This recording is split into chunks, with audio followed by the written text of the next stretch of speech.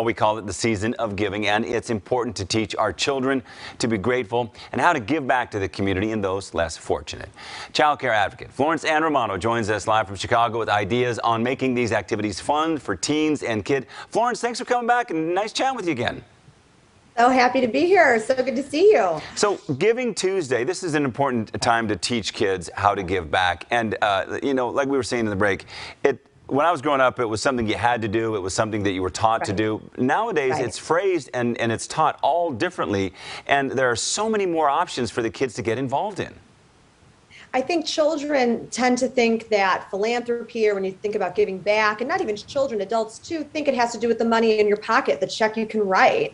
And that's really not what it's about. And as we need to teach our children from the sandbox what it really means to lead with empathy, what it means to take care of each other, what it means to put each other first. And this is the season to be doing it. Empathy, one of the hardest things to teach kids, but you've got a whole list of some really fun things to do that gets the kids involved, not just giving over money, but making food boxes, sending letters to troops overseas. Let's start with where you think is a good place to start for the younger kids.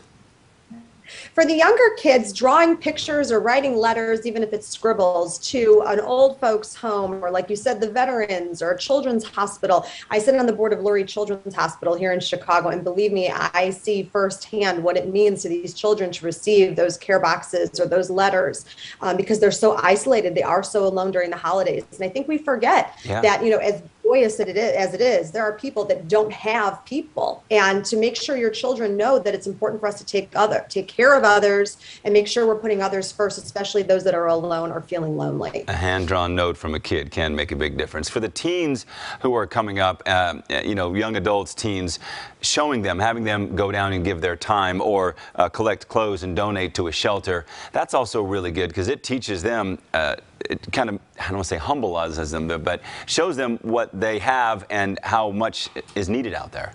It does. It's perspective. You know, It's a Wonderful Life. You know, hopefully everybody watches that every year because they think we can all learn something from that every year. But hands-on, that's what, you know, really, you know, gets it into the bones, gets it into the soul. And I think if you can be with people, we weren't able to be with people for so long. You know, this is the year to get in front of people again and to see and, you know, firsthand how other people live and to count your blessings. And sometimes it takes being in front of someone, being in the environment to really understand that.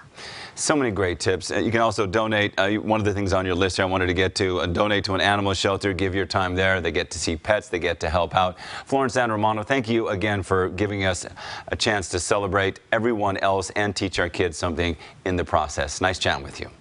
You two have a beautiful holiday. You too. Thank you.